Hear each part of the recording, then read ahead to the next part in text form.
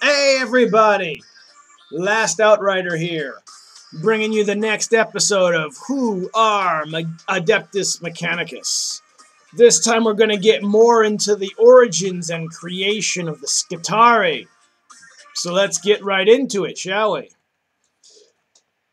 The SKITARII seek to grow ever closer to the machine god by augmenting their bodies with inviolate metal. Each new wound received is a chance for bionic revelation.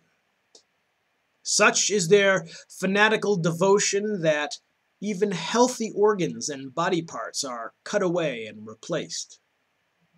To face a SKITARII legion is to fight against warriors that are less than human and yet far more deadly. As with so much of the cult Mechanicus's business, the truths of the SKITARII's creation are kept a close secret. Some are vat-grown, or clones, whilst others repurposed from mind-wiped convicts or warriors that have been handed over as a punishment for failure or desertion.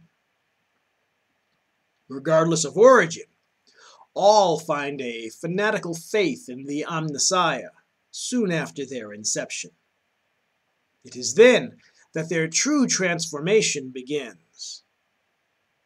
Without exception, the SKITARII have pallid bodies of puckered flesh and sutured cybernetics. Ceramic valves and adamantium sockets stud hard knots of pallid translucent muscle. Even the brains of these warriors are grotesque hybrids of gray matter and twisting neurocircuitry. The most blessed pass a point called the crux mechanicus, their body more machine than flesh. Those that reach this stage of mechamorphosis are known as SKITARII Alpha.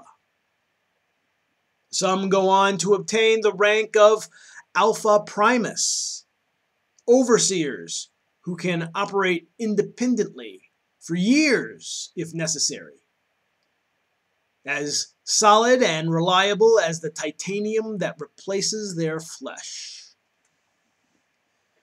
One who looked for consistency in SKITARII augmentations will be sorely disappointed. A soldier of the Mechanicus may have a punch card skull slot and leather bellows for lungs, whilst at the same time housing quantum bioware in his brain. It is often said that where one of these enhanced warriors may be rendered down, traces of nearly every element known to man could be found somewhere in its remains. The tech priests know this to be no exaggeration, for dissection is but one of the dark fates a SKITARII might undergo in order to satisfy his master's predatory curiosity. Due to their extensive modification, the SKITARII can excel in almost any environment. Each legion hails from a hyper-industrialized forge world. Extreme doses of radiation are nothing to those who have trodden the toxic wastes of Mars. Even in the time-ravaged fringes of the halo stars, the SKITARII legions march onward.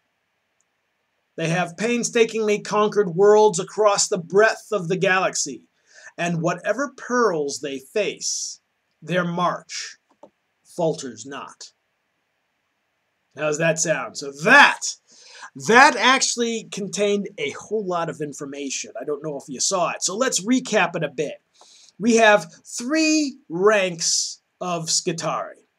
Well, first let's go over it. The way you become a SKITARII is some of them are grown, some of them are cloned, Some of them are penal legions. Some of them are repurposed servitors. Some of them are warriors who have failed in something, or punishment for desertion, so they can come from anywhere.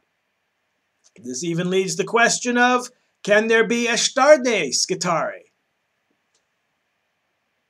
Possibly. You know, under the thrall of a tech priest. You could have that as an entire conversion right there. And then we go on to, after the standard Skitarii, you get on to SKITARII Alphas. SKITARII Alphas are the Skitarii who have over 50% of their body replaced by bionics. And they can continue on to become Alpha Primus. Overseers. Basically Skitarii that can now operate independently. Independent characters, I'm guessing. Wow. So there you go. 3 different levels of Skitarii. They also, I'm going to assume, are going to be extremely tough, because they just mentioned there that they can walk through rad zones, toxic wastes, and everything like that without even batting an eye. So I'm going to assume that they're pretty nasty. The interesting thing, though, is that this is an automated process, which means these Skitarii legions are basically marching across the galaxy, conquering planets. Unlike the Imperial Guard or the Astra Militarum, these are exploratory fleets, conquering fleets that literally just exist to do nothing except for claim territory in the galaxy, and have probably been doing that for 10,000 years endlessly. So imagine how many worlds that adds to the Imperium. Don't know. I guess we'll find out next time when we talk about, let's see, what are we going to talk about next? Dun, dun, dun, dun, dun, dun, dun. Hold on. Aha! Bastions of the Machine God. I'm guessing that that is going to be talking about what is a Forge world. Okay then. Until next time, bye.